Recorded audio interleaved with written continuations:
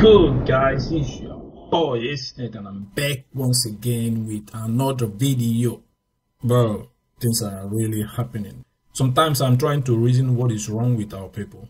Bad way, have you guys ever seen a hungry man as a freedom fighter? Or a hungry man being a freedom fighter and eating with the same enemies that are killing their people and trying to take their land from them? By the way, what is freedom fighting for the first time? You know what I'm saying? Because our people is really demented. The way they reason sucks. The people that left us in this position is the ancestors that are saboteurs us after they killed our warriors. Because foolish people grow old too. A freedom fighter, as I know it, is a person that is trying to rescue and restore his or her ancestral land and rescue his people also from suffering and starvation. And this guy is either in exile fighting for this same thing because the land is under occupation, or the person is in prison, or the person is dead. This is a freedom fighter. But this ugly idiot, guys, you know, I'm really out of words sometimes because really I'm reasoning too much, and what our people is doing sucks. It's very weird. He's eating with the people that are killing his people. You know, they are just the same thing anyway. So the video you guys are about to see right now is Uwazurike appointing President, Prime Minister, Chief of Defense Staff. I mean, bro. You know, it's just funny anyway. You guys watching the video right now I'm about to place is really funny. Just like somebody is forcing him to do what he is doing right now. Okay, we give you this money, go and do it. Destabilize these people. Like someone that is being surrounded with guns. That if you did not do this, we will kill you. For real, the video that is coming right now, maybe it will shock some people. Maybe it will make you laugh, I don't know. And some other things that they say in that conference was published by Punch, and which I'm about to read right now before we get in the video. Hand over Eastern Security Network to Eastern governors, Uwazurike tells Nnamdi Kanu. Ralph Uwazurike, leader of the movement for the actualization of the sovereign state of Biafra Masob, has warned that Igbos cannot afford another war. Uwazurike spoke at a press conference in Owerri, Imo State capital, on Monday. He also cautioned leader of the proscribed independent people of Biafra. Independent people of Biafra? Hell no. IPOB. No, he's in these guys, man. This, hell no. I don't know what is wrong with Africans. But let me continue with you. He also cautioned leader of the proscribed independent people of Biafra, IPOB, Nnamdi Kanu, against inciting Igbo youth against the nation's security agencies. Uwazurike warned the Southeast to shun Kanu's agitation, NAN reports. He described the IPOB leader as a nobody who only wants to put them in harm's way. Those agitating for war know they can't defeat Nigeria, but they want to enrich themselves. So they have continued to deceive our youth. Igbos cannot afford to go to another war with Nigeria, and at no point should they be incited into hostilities with the rest of the Nigeria. Mobilizing youths against their leaders and constitute authority is what we should guard against, because we cannot defeat Nigeria, Uwazurike said. The Masob leader advised the governors to take over the Eastern Security Network, ESN, to ensure the outfit was not deployed for mischievous purposes. Uwazurike suggested that the network be trained and equipped and made to work in synergy with the police and other security agencies. Source, Punch. We are about to let the video flow. Our president, we have our prime minister here, we have the leader of the legislature, and the chief justice. These are members of the executive council, even myself. We all know ourselves And you know the purpose of this organization. The purpose of being massive is for the well-being of Nnamdi, the well-being of Biafrans. We are both in this struggle for the betterment of our people. And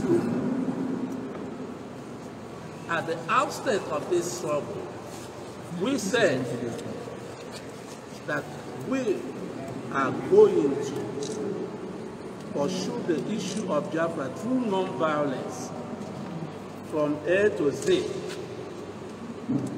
through non-violence. It was on this premise that all our members were registered. But along the line, politicians came in and took away some of these our members, sponsoring them for their own selfish political purposes. We started having divisions. Today, this thing has become a problem, not only to our members,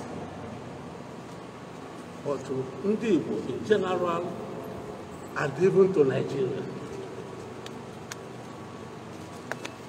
We feel disturbed. People continue calling. What is happening? What is happening? Talk, talk. And you see the danger in the horizon.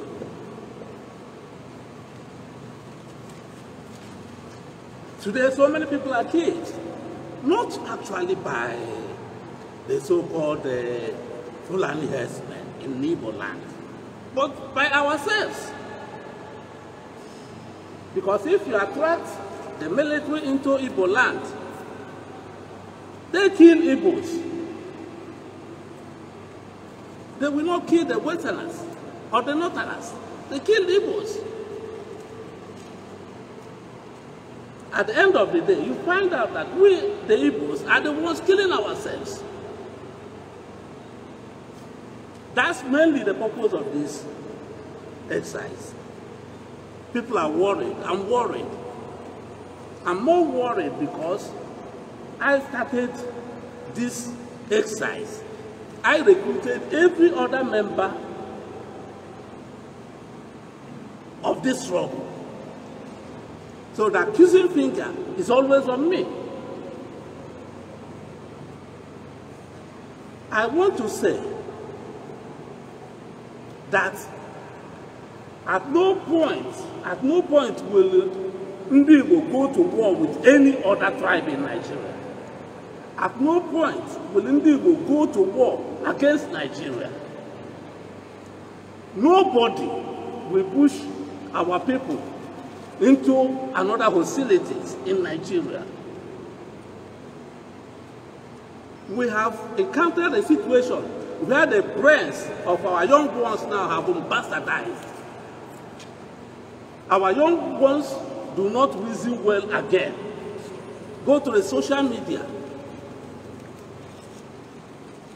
Our leaders are humiliated, insulted, blackmailed, as if such is the culture of the Igbo man. We want to say we condemn all this in its entirety. Last time was Obibu. Even from Enugu to Obibu to Olo, who are the people dying? Our people. These people, were they killed by Hausa Fulani or Fulani herdsmen? This should be a concern to all of us. To all of us. Because the future is bleak as far as the Igbo race is concerned. You see someone who is not even in Nigeria dictating what happens in Nigeria, mobilizing. They use through internet to insult their leaders, to destroy lives and property. and to hang the hopes of Nnamdi in despair.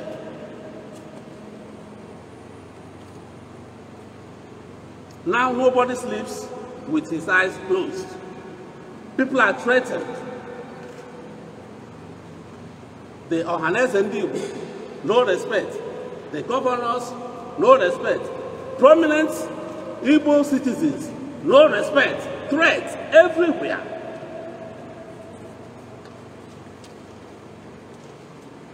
Those doing this thing know that they are going nowhere with it. They know that there is no way they could or they can defeat Nigeria, even if there is a war to borrow money. They know. But they foment trouble in order to enrich themselves for their own personal interests. So I want to urge you that all hands must be on deck to see that this development is dipped in the bud. So far, some governors have tried to stamp their foot on the ground to see that sanity prevailed. In Rivers State, Jason Uwazurike stood his legs on ground. I congratulated him that time. I supported him that what he did was right. Because we cannot allow anarchy to prevail. In Olu the other day, Hope Uwazurike stood his grounds. I congratulate Hope Uwazurike for the way he solved the issue of Olu. I urge all the Southeast and South-South governors to take the cue to make sure that the Southeast and South-South will not be turned into a state of war. I urge all other governors, we must have decorum, we must recognize our leaders, whether you believe it or not.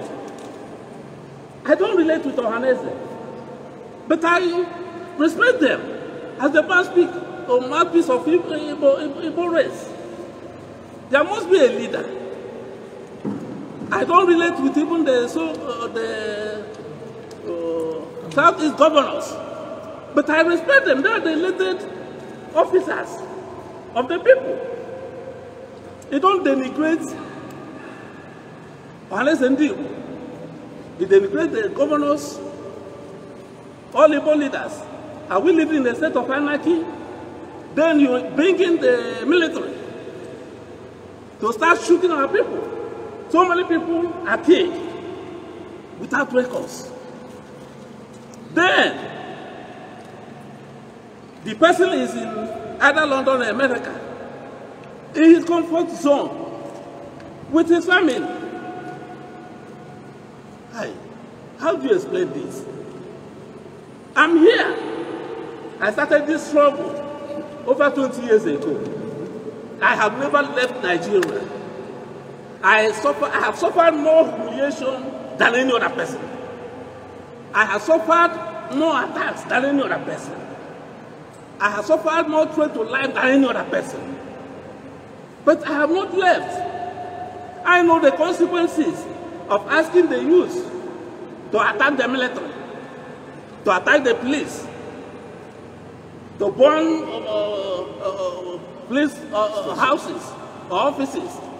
Because if they do it, they will arrest me. I may be killed. But this person now is not nowhere to be found. Because if he's in Nigeria, he will never do that he's doing today. When he was here, he never did it. Please, I'm begging you all, we should embark on this project to save humanity and to save the future of our children. Because the way things are going now, there is a serious problem for us. Not that anything will happen. The person involved is a nobody. I recruited him. I brought him up. I know his capacities. He's a nobody. He's a nobody, as in the word nobody. But he is inciting our youth, using their brains and bringing them into death trap, into harm's way. So many people are killed. Anywhere anything happens good, I encourage it. Do you understand it? Anywhere any bad thing happens, I condemn it. Anybody can say anything he likes. Even the other day, when there was problem between Okorocha and Rogers, I said I congratulated between Hope Uzodinma and Rogers. I congratulated Hope Uzodinma because nobody should take the resources of a state as its own personal property, or the governance of a state as its own family governance. So if you go there and steal the property of the state, I will congratulate anybody that wants to get it out from you.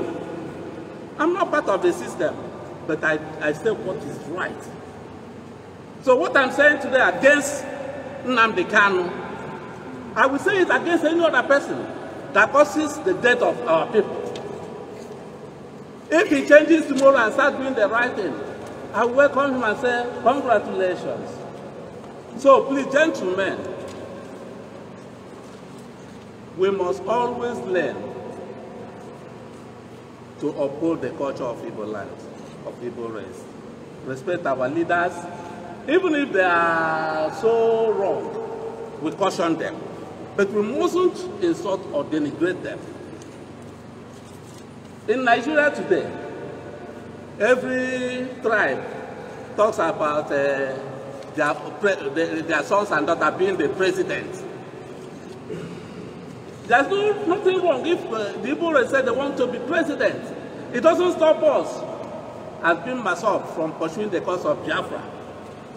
If an Igbo man becomes the president of Nigeria, it doesn't stop being myself from talking about Biafra. We want Biafra more than anything then. But our asking for Biafra can never stop Igbo or usurp their right of seeking or asking for president in Nigeria, because they are voting for others. Others should vote for them.